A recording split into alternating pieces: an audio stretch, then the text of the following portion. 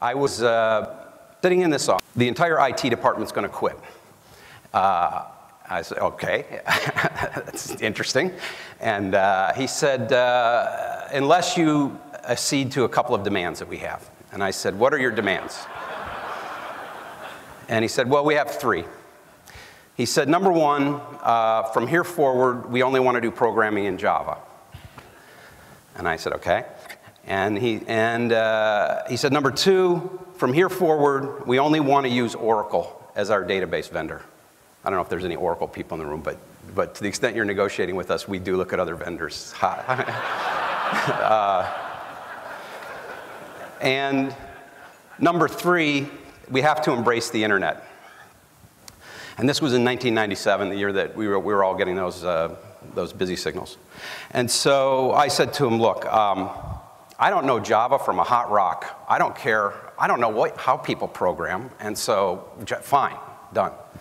Secondly, I don't even know what Oracle is. And if you think that's that important, then use Oracle. But number 3, the internet, I said, you have to be on drugs. If you don't understand that we are going to try to trade electric power with electric utilities. Electric utilities run nuclear power plants. Electric utilities have the guys with little microphones in their ears and guns that are like standing in the corner of your office here. They're not going to embrace the internet. They're not going to want to put their transaction business on this thing. And in 1997, we were debating whether or not you could put a credit card over the internet. And he said, you know, look, we can all go get jobs and get stock options and live in Silicon Valley and all this other stuff, and we're all going to do it unless you let us do this. So I made a deal with him that I would let him embrace the internet if he would run it side by side with our T1 WorldCom network, and he agreed with that. And so we sat there, and I said, is there anything else? And he goes, no, you know, what do you want to do? And I said, you didn't give me a choice. I just bought I've been here for 10 minutes, and everybody's going to walk out the door. So as long as you keep the T1 network, you're good. And he said, okay, that's it? I said, that's it. And I said, oh, one last thing. I want you to be my chief technology officer. And he said, I'm not the chief technology officer, and I am one of the computer programmers. And I said, why did you come in here? He said, well, we had a meeting, and they nominated me. And I said, you're the chief technology officer.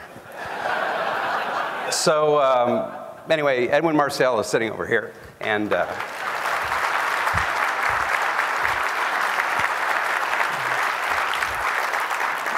you graciously gave him one of those swords a couple years ago, and well deserved.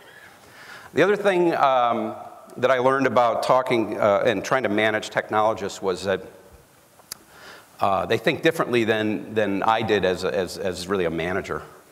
And we started to grow, and we were buying Dell computer. One of the things Edwin did, and it was brilliant, aside from embracing the internet. By the way, the T1 network went the same way Bernie Evers went. It's gone. And one of the things that we did is embrace commodity hardware. So we were using Dell Blade servers.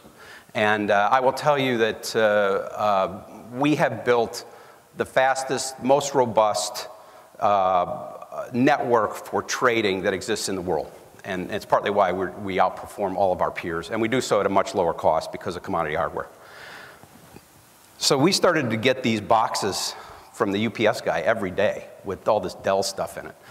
And he would drop it off in the lobby of this little office that we have. And guys would come and get it and install it. And over time, this Dell stuff started stacking up in the lobby. And it became effectively a de facto storage room. And one day, I had some investors coming in. And I said to one of our IT guys, get that crap out of the lobby. We got some important guys coming in, and they're coming in 2 days. You got to go find a home for this stuff. So I come back in the next morning, and about a third of it is gone, and about a third of it, the boxes are all open, and the stuff is all gone, but he's left all the boxes and stuff in the lobby, and the lobby looked like a bomb went off. And so I said, where is this kid? And I wanted to talk to him, that wasn't my intent, and so they said he's out at his car. So I walk out into the parking lot, and here's this car, and it's stacked full of all those styrofoam pieces that come inside the box that hold computers. I'm talking completely stacked. And I said to him, what are you doing? And he said, I'm taking the styrofoam home. And I said, I didn't tell you to take the boxes apart and, just take all that stuff and put it in the trash and get those boxes out of there. I really got these important guys coming. And he said, no, I'm not taking these styrofoam pieces to the dump. I want them. And I said, why? And he says, because my Dungeons and Dragons club, we use them to make our uniforms. And I realized at that moment that there's a disconnect between what's important to me and having a clean lobby and what's important to that kid. And the reality is, and I'm not trying to paint our IT guys as nerds, they're my closest friends in life, but I did learn, and it became really important to the company to realize that people that manage technology think differently than people that manage businesses. And if you can get those two to intersect, it becomes incredibly powerful. And again, thanks to Edwin and his team, we found that intersection and have massively outperformed our peers. One other story I wanted to mention to you for those that are starting small businesses. I bought this company in ~97, and between '97 and year 2000, we built this trading platform. And we had no revenue, no customers, and I was stemming the $1 million a month loss, and obviously money was bleeding out of the company. But we built this platform, and we needed people to use the platform. And the thing about trading is that every buyer needs a seller, and so it's got a network effect. It's a eBay or a Facebook effect, which means you need both people to be there at exactly the same time with exactly the opposite interests. And so you can only do that by having sheer numbers. And when you have a blank screen and nothing going on, it's very hard to figure out how do you coordinate to get everybody to use it on the same day. And it is an interesting business problem, and it is a tipping point problem, like the book Tipping Point. And so we started to go around, and Edwin and our president, Chuck Weiss, and I visited 107 companies that we thought might be interested in trading.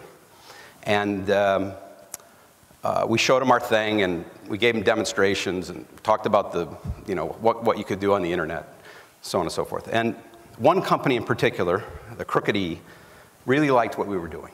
They took an amazing interest in what we were doing. And Jeff Skilling and the whole gang that you see in the movie. And so we would go to these meetings, and we were having very high-level meetings with them, and we were showing them our stuff, and they kept inviting us back and inviting us back and inviting us back.